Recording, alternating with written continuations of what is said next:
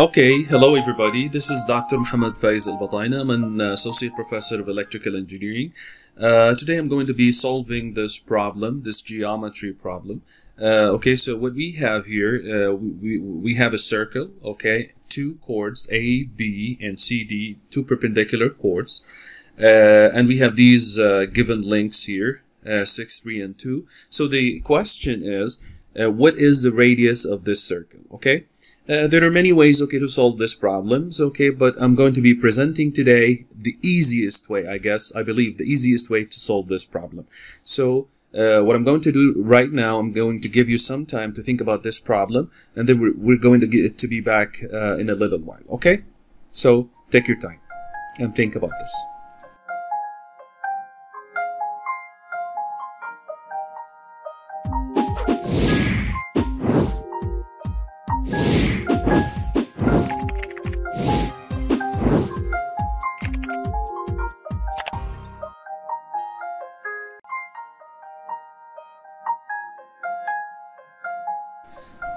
Okay, so now let's think about this problem. We have a circle, two chords that are perpendicular to each other, okay? To solve this problem and to find the radius of the circle, okay, what we're going to do is the following. Or we're going to connect these points here.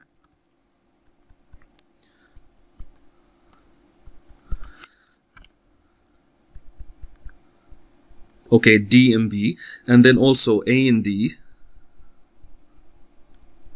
And then we are going to assume that the circle center is here, and they were going to connect these points as well,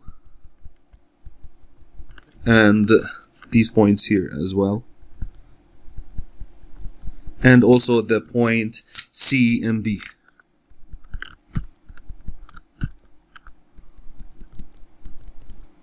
Okay.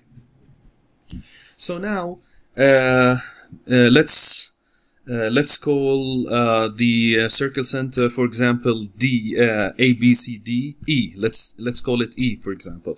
So now the length E and B is equal to, and let's use another color. Let's use the red. So this is R, and also this length here is also R. It's the radius of the circle, okay, and we can calculate. Let's start by calculating the angle theta here. This angle here, theta, which is the angle DAB, and the angle DCB also is sharing, okay, this angle with the same arc, so they're equal. So this angle is also theta as well, okay. This angle here is the central angle. It's twice the inscribed angle, so it's 2 theta, okay. So now we can find also the length, this triangle here, and let me highlight it, okay. This triangle this triangle here is a right triangle.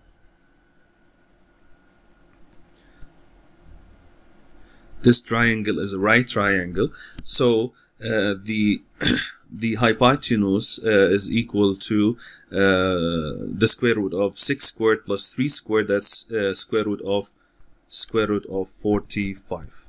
Okay. Now let's calculate theta. We can calculate theta. Let me get back to the black color. Okay. So I'll calculate theta. Theta, if I take tan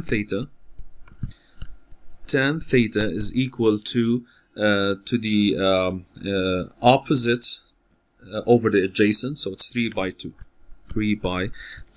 That gives us theta is equal to tan inverse of 3 by 2. If we calculate that, it's going to give us, let me calculate that. It's gonna give us 56.31 degrees. Okay, so that's theta. Okay, now using this triangle that is marked. Okay, now let me mark another triangle. Let me use another color, the green, for example. I'm going to mark this triangle here. the one in green. Okay. So we can calculate the length D using the length EB, which is R, and ED, which is also R. Okay. So 45 square root of 45 is equal to the square root of R squared plus R squared minus 2R multiplied by R, so it's R squared multiplied by cosine 2 theta. Okay, and that gives us square root of 2R squared minus 2R squared cosine 2 theta. And this is equal to square root of, let me take 2R squared as a common factor, that's so 1 minus cosine 2 theta. And from geometry identities, okay, we know that 1 minus cosine 2 theta is equal to twice sine squared theta. So this is equal to 2R squared times 2R times 2 sine squared theta.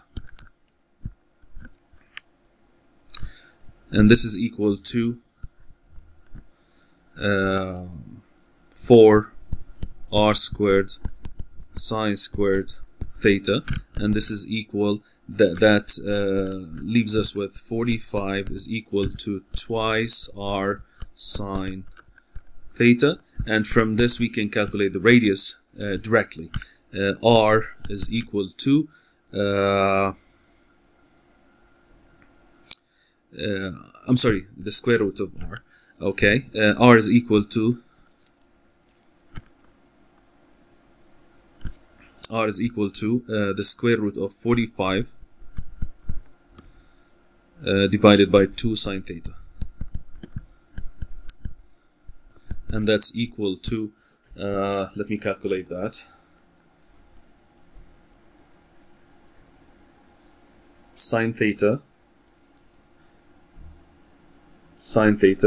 we multiply it by 2, and then we take the reciprocal, and then we multiply it by 45 square root, and that's equal to 4.031. And that's the radius of the circle. That's the solution. Thank you for watching. And please, if you like this content, please share it, hit like, share it, and then subscribe to my channel. Thank you.